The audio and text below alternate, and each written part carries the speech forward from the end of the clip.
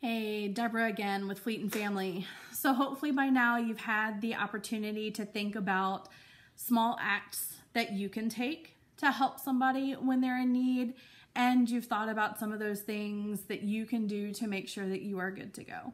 Practicing that self-care to make sure that you are coming from a place to be able to support someone in their time.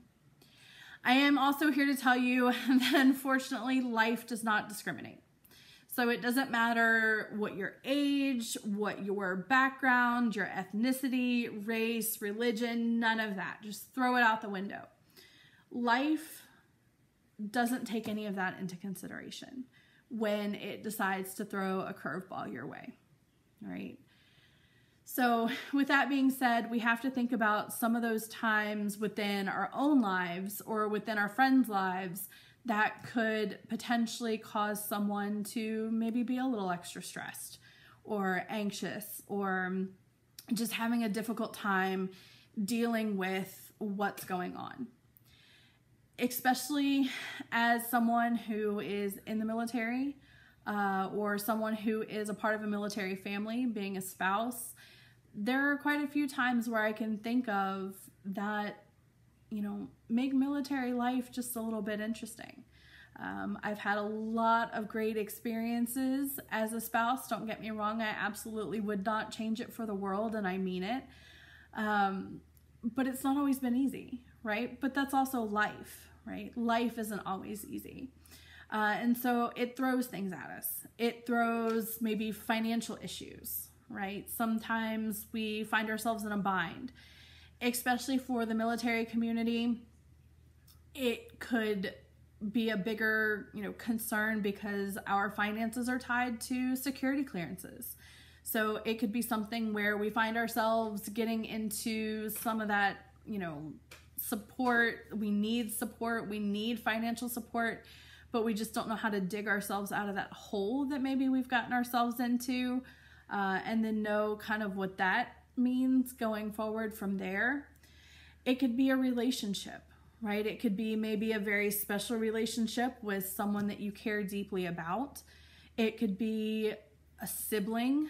Maybe, you get into an argument and you really value that person's input and their input is not what you had wanted, and it causes a rift to form between the two of you. Now that relationship isn't as strong, and that can be scary to some. Health issues, right? Maybe we are diagnosed with a terminal illness, or maybe we know somebody who has been diagnosed. Maybe it is, especially now, dealing with all the loss and illness that's going on, maybe we have a direct connection to that, right? And so it could be something dealing with our health. No matter what it is, it's a time that causes change in our lives, potentially. It's a time where we suffer loss in one way, shape, or form. And so when those times are taking place, we have to recognize that. We have to recognize it in ourselves, if it's our own personal loss or change that we're dealing with, or if we know that it's a friend, we have to be ready to look out for those red flags, right? During those times, are they starting to exhibit some changes, right? Anything that is really different and out of their norm. Now, that doesn't mean the slightest change is going to mean that they're thinking about suicide, but just some things that we need to be able to put together, right? We need to be that detective, put our detective hat on, and kind of pay close attention, right, to what might be going on in that person's life. So we are very fortunate to have some tricks, if you will, to be able to remember some of these signs and these red flags to look out for. So I hope that you have seen something like this before. Whether it looks exactly like this or not is not important at this moment, but I want you to think about the acronym. That is what's important, and that's Is Path Worn? Is Ice Path Warm is a great way to allow us to think about, again, some of those warning signs that we may see and we may need to look out for when it comes to those that we care about. Is someone talking about it? Are they thinking about it? Do they have a plan, right? That ideation, okay? Substance abuse is also a big one, okay? With that, you know, is it in excess? Is it to the point where it could become lethal? Are they reckless with things that are going on? Trapped. Maybe that's how they feel. Maybe they use those words. Maybe they don't. But do they feel like there's nowhere to go? Do they feel like there's no way out of the situation that they're in?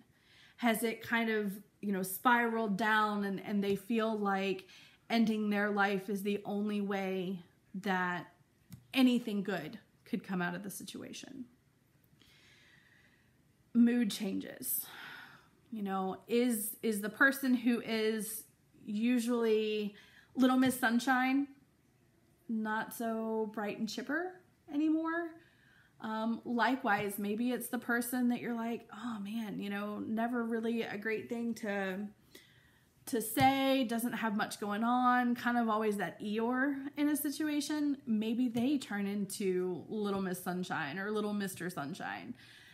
So just those changes that we need to look out for. Anything that is out of the norm.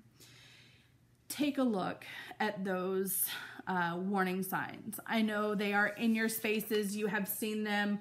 Reach out to us at Fleet and Family if you want a copy of this to help you remember what those might be. But be on the lookout, right?